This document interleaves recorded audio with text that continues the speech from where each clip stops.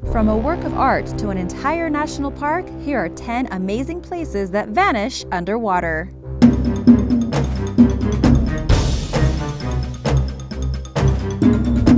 Number 10. Passage du Goy. The Passage du Goy is a natural 2.5-mile long road on the Atlantic coast of France, which is often named as one of the most dangerous roads in the world.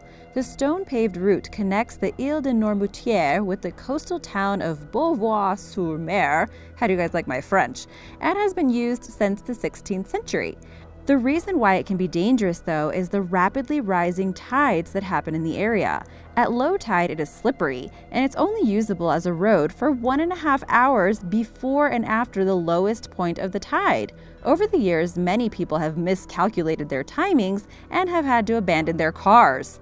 Once the water comes in, it can be as deep as 13 feet above the road's surface, which means that if you haven't completed your journey, you'll have no choice but to swim. Number 9. Curio Bay. If there's one thing we know about New Zealand, it's that it's home to some stunning landscapes, especially when the Lord of the Rings movies came out, but one of its lesser-known places is also one of its most amazing. Curio Bay is a region of rocky coastline in the Southland district of the country. It's a favorite spot for tourists because of the wealth of wildlife. There are penguins, fur seals, sea lions, and large pods of dolphins that swim in the waters, but the real beauty of the area is revealed during low tide. This is because it's also the site of one of the most extensive fossilized Jurassic forests in the world. It's about 180 million years old. Normally covered by water, when it recedes, the 12-mile forest is exposed. It was once covered in trees on a coastal floodplain, but a number of times in its history it was covered by large sheets of volcanic ash and sediments. These sediments gradually turned the wood into rock, and in some places even the ferns and leaves have been fossilized. It's been invaluable to understanding how the flora of the world once was, and it's a stark reminder of how our planet changes over time. And now for number 8, but if you are new here, be sure to subscribe before you leave. Have you ever heard of the lake that disappears in the winter? Stay tuned to learn more. Number 8. St. Michael's Mount. St. Michael's Mount is an island to the southwest of England, which is home to a medieval castle and church, the sort of place you'd expect to see in Game of Thrones. The island got its name because it is said that St. Michael appeared to a group of fishermen in the year 495 to warn the fishermen of certain peril. The oldest surviving buildings date all the way back to the 12th century.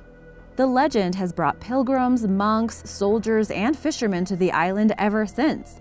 4 miracles are said to have happened here, and it is also believed to be on a special spiritual line. It is quite a charming place, and the castle and monastery can still be visited today. So what's the problem? Access to the island is somewhat limited. During low tide, there's a cobbled causeway that you can walk across in a matter of minutes. If, however, you don't check the times of the tides, you might be stuck between the worlds like the Mists of Avalon. Actually, no, I'm just kidding. In the past, it was a big problem, but now you can pay a small fee to take a boat back to the mainland instead. This disappearing access is what continues to add to the magic of the place. Number 7. East Quoddy Lighthouse. East Quoddy Lighthouse is on Campobello Island, New Brunswick. In the 1820s, trade between the island and the coast of Maine flourished, and it became a hive of activity for fishing and shipbuilding. The only problem was that the shallow waters in the region were treacherous for the boats, so the lighthouse was built to warn sailors that they were getting close to land. Now, the shipping industry has rescinded, but the lighthouse still stands and is a popular place for tourists to visit. However, now this is one of the most high-risk places you could ever visit. During low tide, slippery rocks are exposed that allow you to walk across to the island, but you only have about 1.5 hours where the water is low enough to cross and return again before the rocks are submerged, and you'll get stuck on the island for 8 hours until the tide lowers once more.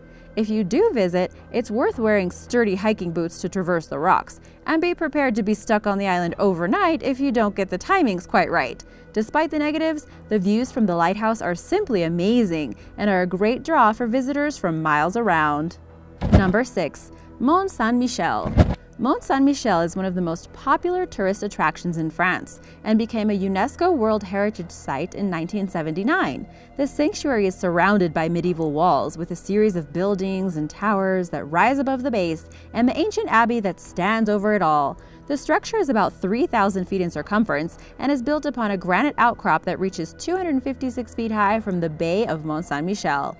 The structures have been there since 966 and have since endured countless wars, including the Hundred Years' War and the French Wars of Religion. Because it sits in a bay, the surrounding waters rise and fall with the tide. When the sea levels are low, the vast sandbanks emerge so you can access on foot, but when the tide rises, these banks get fully submerged and the granite rock becomes an island. A raised causeway was constructed in the late 1800s to allow permanent access to the island, no matter what the level of the sea was, but this had the unintended consequence of blocking the flow of sediment, which resulted in a massive buildup along its side. In 2014, a road built on stilts was completed and the original causeway was removed, so now you can visit by car at any time of the day and the water and sediment is able to freely flow beneath the stilts. Number 5. The Manjoyod White Sandbar. Have you seen those images of bamboo huts sitting on stilts above the ocean? Well, the Manjoyod White Sandbar is one of those places. It's in the Philippines, and while being just as stunning, it is a cheaper option for tourists than the more famous sites like the Maldives. The sandbar is on the eastern shore of the island of Negros. It's a couple of square miles in size, and during low tide, it is covered in pristine sand, with 5 one-room structures standing about 15 feet above the ground on stilts. When it's like this, you can see tons of different colored starfish that some people go around and collect, although I don't recommend doing that if you care about the environment. Soon enough, though, the tide starts to come in, and it is quick. Within an hour, the entire sandbar is covered in ankle-deep water, and before you know it, it's deep enough in the azure blue ocean that you'll need to swim or seek refuge in one of the structures. It's such a peaceful and beautiful place, but don't worry about the need for refreshment. Once the waters have risen, locals paddle around in canoes to sell cold beers to anyone who wants one. Number 4. Canadian Mural. If you've ever looked out across a bay and thought the endless mass of gray concrete was rather depressing, then you might just change your mind after seeing the Bay of Fundy. The bay lies between New Brunswick and Nova Scotia in Canada. Its claim to fame is that here you can experience the highest tidal range on Earth, with the distance between low and high tide being as much as 52 feet. This provided artist Sean Yoro with a unique opportunity, and he decided to paint a mural on the wall that would disappear and then be revealed by the changing tide. He reached the wall by surfboard and painted the entire mural using eco-friendly paint. Yoro needed to be very precise with his planning, ensuring that he knew exactly where the tide would be to make sure that he could complete the work. It was finished in late 2017, and one of the most mysterious things about it is that it's not entirely clear how long it will be there for. With its constant exposure to seawater and the sun, it's quite possible that it will have completely disappeared in less than 6 months. I wonder if it's still there now. Number 3. Angel Road. Angel Road is a stunning stretch of sand that can be found near the port of Tonosho, which is on the Shodoshima Island in the Seto Inland Sea of Japan. It connects the mainland with 3 smaller islands that lie close by, but because of the tides, the road is only revealed twice a day when the sea level is at its lowest. It gets its name because of its extreme beauty, but also as a result of being a part of local legend for a long time. It is believed that walking across the road hand in hand with your lover will bless your relationship for eternity. Signs of the romance in the air can be seen all around, with declarations of love hanging from trees and trinkets left in all sorts of locations around the island. Number 2. Jindo Island. Every year on the southern tip of the Korean peninsula, something amazing happens. It attracts hundreds of thousands of people, both locals and tourists, and it is a mass celebration.